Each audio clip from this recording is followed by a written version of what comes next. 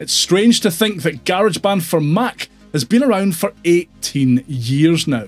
In that time, it's gone through some pretty major changes. From its start as a paid program as part of Apple's iLife bundle, to introducing features like Magic GarageBand and dedicated podcasting templates, to its complete design overhaul in 2014 and subsequent yearly content updates. The GarageBand of today is completely different to the one unveiled by Steve Jobs and a fresh-faced John Mohr on stage back in 2004. 18 years of progress, updates and design tweaks means that GarageBand is the best possible version of itself it could be. Nothing needs to be added or changed, it's perfect. Right? Right? Right? Hello, it's Patrick, and straight away I want to say I bloody love GarageBand. I've been using it for over a decade to create my own music with, and while I have dabbled in other DAWs, I always come back to GarageBand for its straightforward workflow. I strongly believe that there is no better DAW than GarageBand for quickly and easily getting song ideas out of your head and onto your screen. Having said that, it isn't perfect, and look, I'm not going to sit here and moan about how a free DAW is missing features normally found in premium paid-for programs. I don't think that's especially helpful for anybody. However, I do want to realistically talk about what things could be added to or what existing things could be tweaked to make GarageBand better. I also asked you, yes you, member of the GarageBand community, what features you think should be added to GarageBand for Mac, and blimey, did you have some ideas. Stick around till later in the video where I'll share some of those. First off though, I said I wanted to be realistic. So here are 3 features that I think will never ever be added to GarageBand for Mac. Yeah, this one's a biggie. A lot of folks suggested buses as something they'd like to see added to GarageBand in the future, but I just don't think it'll ever happen. One of the big pro features that Logic has over GarageBand, it's also one of the main reasons folks make the leap from GarageBand to Logic, if/when they start to feel held back production-wise. So I just don't think Apple would ever add this function in any way, shape or form to GarageBand, especially as it may stop users making that jump between the two programs. Know what I mean? GarageBand actually used to include a form of sidechain compression in the form of a ducker function. This feature was removed when GarageBand was completely redesigned back in 2014, much to the dismay of the thousands of podcasters who had been using the DAW to record and edit their podcasts. This is another feature that Apple have made a Logic Pro only feature, unfortunately. Flex Pitch is Logic's built-in answer to Auto-Tune. It's a stock pitch correction plugin that works in much the same way as Antares's ubiquitous effect. And look, there's no way that Apple will give GarageBand users more than just the single wee pitch correction slider that's in GarageBand already. They just won't. And besides, there are enough third-party options out there for this one not to hurt too much, really. Check the linky in the dinky for more info on my preferred pitch correction alternative. Those are 3 features that I don't think will ever see the light of day in GarageBand for Mac. But what about features that I would like to see added and that may be entirely possible? GarageBand on iOS, right? Bear with me a second. Every few months, GarageBand for iOS gets exciting new sound packs with cool custom graphics, demos of them in action, and a full-on dedicated interface. Mac users get note.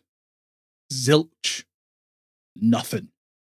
Not only that, new sound packs are often released months later on Mac. Now that isn't just a GarageBand thing. Logic and Mainstage users have to wait the same length of time for these iOS sound packs to land on Mac. It's all a bit weird, really, especially when you consider that these packs are able to be added to GarageBand for Mac way before they're officially released. That's right, if you import a GarageBand for iOS project onto GarageBand or Logic on your Mac, and it contains loops from a sound pack that has been released on iOS but hasn't been released on Mac yet, the entirety of the pack will be downloaded onto your Mac. Why? Why? How hard could it be to release all of these sounds to all platforms simultaneously? I just don't get it. The stock plugins found in GarageBand are poor shadows of their Logic selves. Essentially, these stock GarageBand plugins are opening in a restricted controls view, and while plugins like the compressor do the job, kind of, it all just comes off as a bit lazy, really. Old GarageBand stock plugins had simple but unique UIs that made them feel like an intended feature rather than an afterthought. A little bit of TLC needs to be shown to this section of GarageBand's UI, I think. I asked various GarageBand communities around the internet what changes and features they'd like to see in GarageBand for Mac. Here's some highlights. Over on Facebook, Richard says export MIDI. And Jay says MIDI clock out. I swear to God, those Apple probably spent more time and resources keeping it out than it would have cost to keep it. Total dick move, in my opinion.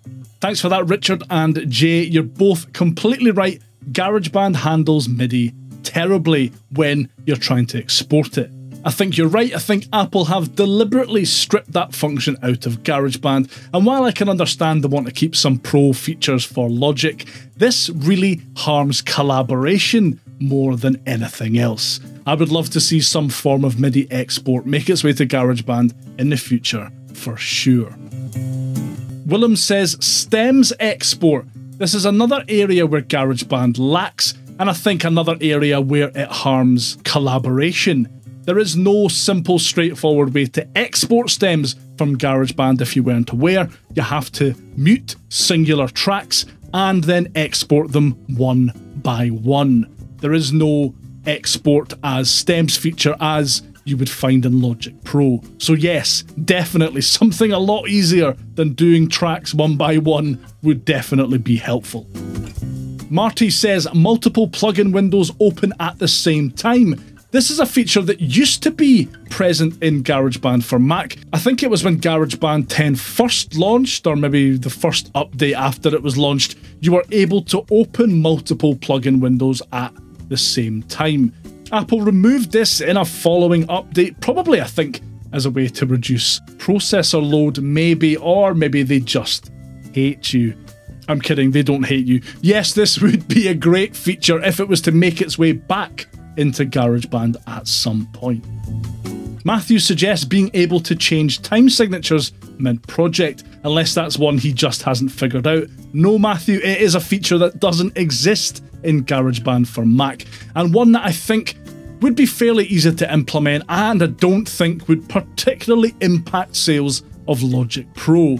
I get asked how to do this all the time, and it always sucks having to tell people that it just can't be done in GarageBand. It's stupid. They should definitely add this, I think. Over on Twitter, Nick aka Moby Pixel says, I think bringing basic crossfade support to GarageBand might be number one on my list. Logic has many other features I'd like to see in GarageBand, like the sampler and improved plugin UIs, but I can accept the idea that those are pro features. If you're unaware, crossfade allows you to kind of blend one region into another without those nasty, gnarly pops that you may sometimes get if you bring two regions together.